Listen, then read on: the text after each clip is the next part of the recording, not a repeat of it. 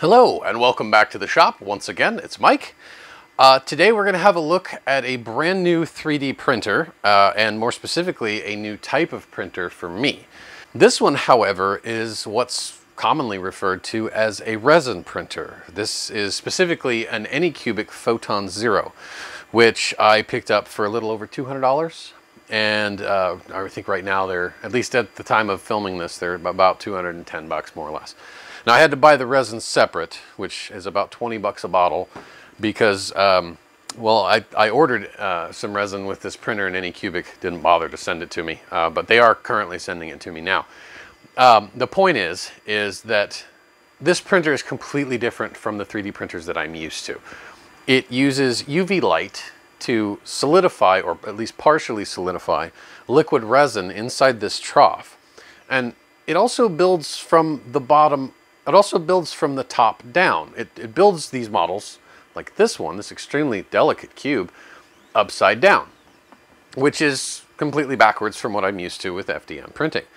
I don't understand fully how this works, and I'm not going to claim to be an expert on how resin printing works. I assume that it's witchcraft, but I could be wrong. But let's unbox this guy and see what you get, see how to put it together, how to get it running, and then have a closer look at the test models that it comes with on its little USB stick. So let's bring the camera around, or bring the camera in, and then take it out of its box, which obviously it's already out of its box, but you know, we'll get there. Let's open this guy up. So we got pretty standard packaging here. It's a nice little fold-out instruction manual, just like with the AnyCubic Mega Zero. Foam. Let's just pull this whole thing out if we can. Yes, we can. That's pretty neat.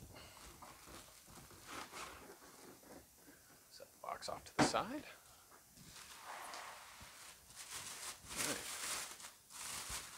Remove our plastic sheeting here.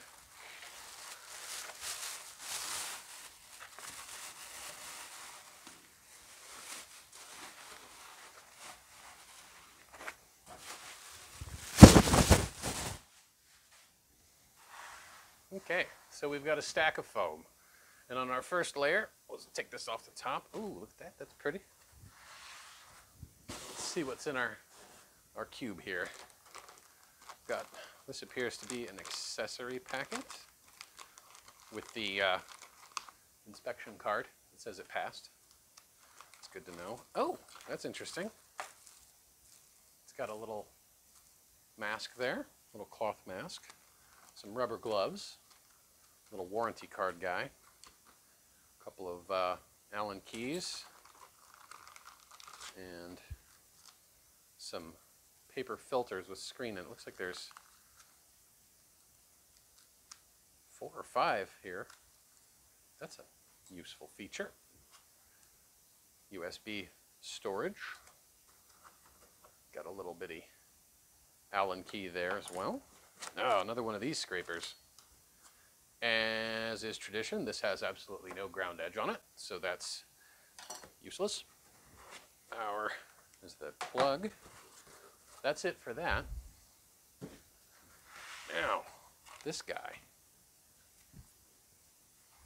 The lid comes with it. There's a bunch of stuff inside there.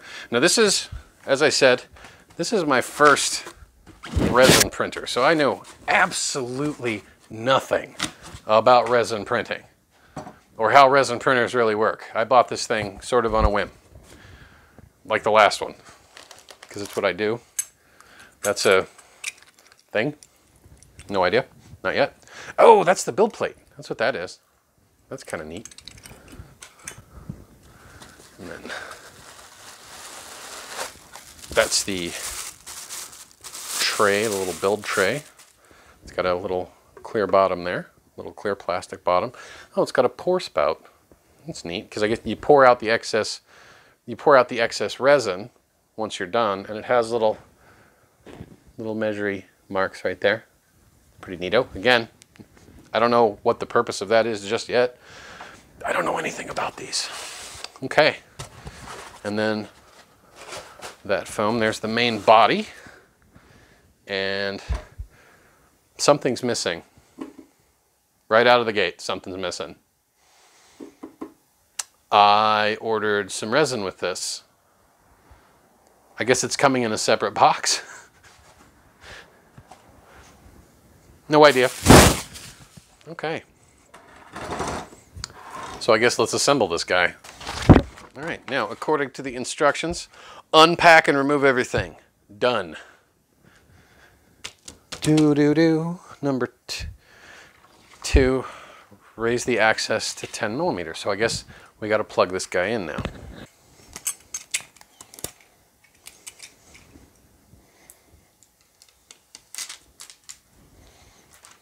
Remove that, and then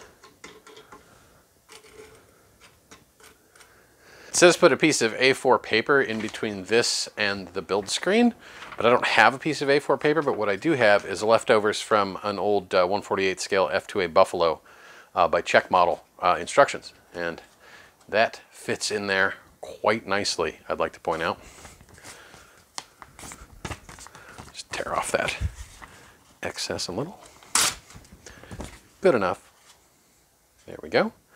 And home.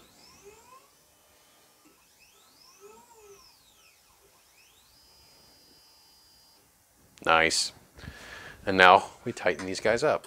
It says press down firmly, or press down gently, and then tighten these guys. It doesn't say how to torque them, but I'm going to do my best not to over torque. Okay, so return to the tools menu, and then Z to 0, enter, enter,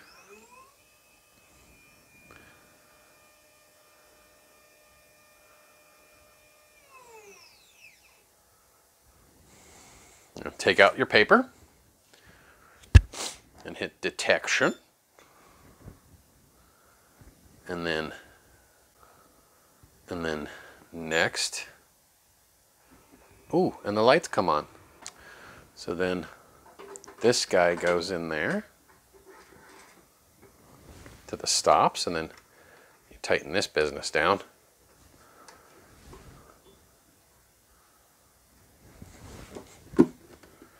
And this goes on.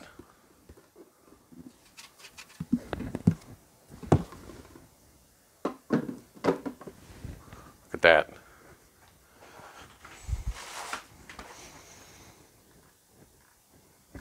Now all we have to do is wait for the resin to show up, whenever that happens. Well, the resin finally arrived. So I actually had to order this from Amazon because AnyCubic didn't send me my resin that I ordered with this. They're apparently sending it now after conversing with them via email. So the way that these things apparently work, and once again, I don't know a whole lot about the resin printing. It's you know, of course, standard 3D printers that a lot of people have, just layer by layer by layer by layer.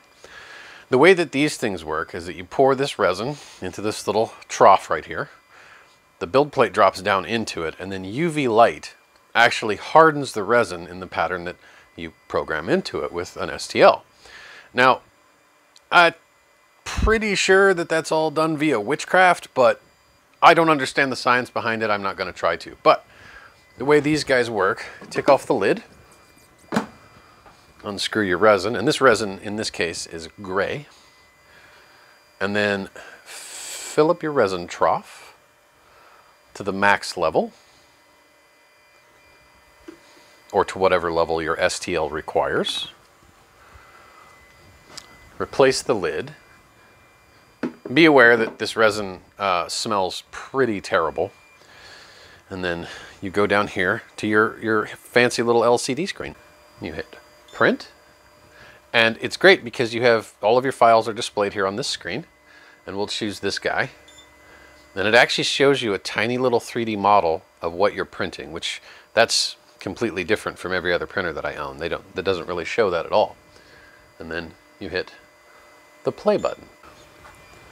And the build plate drops down into the resin. UV light comes on and it begins the process. Now this particular file takes around 4 hours to print. But I went ahead and sped this up through magic and went ahead and printed it already. That is a beautiful little model of, now this is uncured because I don't have a curing station. I'll explain that in a second. But that is a beautiful, extremely delicate little model that comes out of this. And there's a second file on here as well, which is a series of 8 of these. And it looks like they're just basically tests to show you what sort of things can be done with this printer. And I'll get it to focus, you can see it a little bit better. But those shapes and those angles, overhangs, etc., would be nearly impossible on a standard FDM printer. This is, I feel like this would be impossible on an FDM printer, especially that thin, that delicate. And it's just absolutely gorgeous. And these are just the test prints that these come with. I have yet to print anything beyond what comes on the flash drive that this thing came with, but that's just gorgeous. Now, when I say earlier that this is uncured, when this stuff comes out of the printer and it prints upside down, it looks like this. Now when these things come out of the printer, this resin is only partially cured. And you have to take it outside and put it in the sun unless you have a curing station, which AnyCubic does have available. I haven't gotten one yet, but it's a washing and curing station to wash the excess resin off, which this has a little bit of excess resin on it still, and you can see it pooled down there at the bottom. But that's, yeah, that's fantastic. A fantastic little model, and you can kind of see some build lines in there. But that's just, it's gorgeous, quite frankly. I'm really quite pleased with that, and I'm pleased with this printer, which I was able to get for $239 with resin that they didn't send. I think right now, at the moment while I'm filming this, it's on sale for $209, so you can get them pretty inexpensive, and it allows you to make extremely detailed models that you otherwise can't with an FDM printer, your standard layer by layer printer. They're moving, it's so cute. But yeah, all in all, the simplicity of it, how inexpensive it was, and just how detailed this is just from a test model. This is a fantastic little machine. I mean, for a first time resin printer, this is thumbs up, top shelf. I'm really enjoying this. I'm looking forward to playing with it some more. So yeah, there you go, the AnyCubic Photon 0. Thank you again for watching. I hope that this video was entertaining, if not informative. If you'd like to purchase one of these, there's a link below to AnyCubic's website. Again, AnyCubic had absolutely nothing to do with this video. They're not sponsoring me. I just am apparently a sucker for Facebook ads and keep buying their stuff. And it's inexpensive, and I like inexpensive, particularly with new technology that I don't quite understand nor know how I'm going to effectively utilize it yet. But I can see this thing being extremely effective for making very small, detailed, delicate parts for different models, for props, for cosplay, at least in my case. But so far, for the price point and for the ease of use and the ease of construction, I'm quite happy with this thing. But anyway, I do hope that, like I said, that you found this video entertaining, that it helps you maybe decide on your purchase of an AnyCubic Photon 0. And if you would please consider liking and subscribing, hit the little button down there in the bottom and the little bell for notifications on when I post new videos, which have recently I've been slacking on a little bit because of a lot of things that have been happening around my city and etc. Please consider liking and subscribing. Consider Patreon, if you would please, to help me continue buying stuff off of Facebook, it seems, and also building props, which coming up soon, I will be catching up on my video schedule, which I have been lacking on, and I do apologize for that to my viewers. Thank you again for watching, and cheers.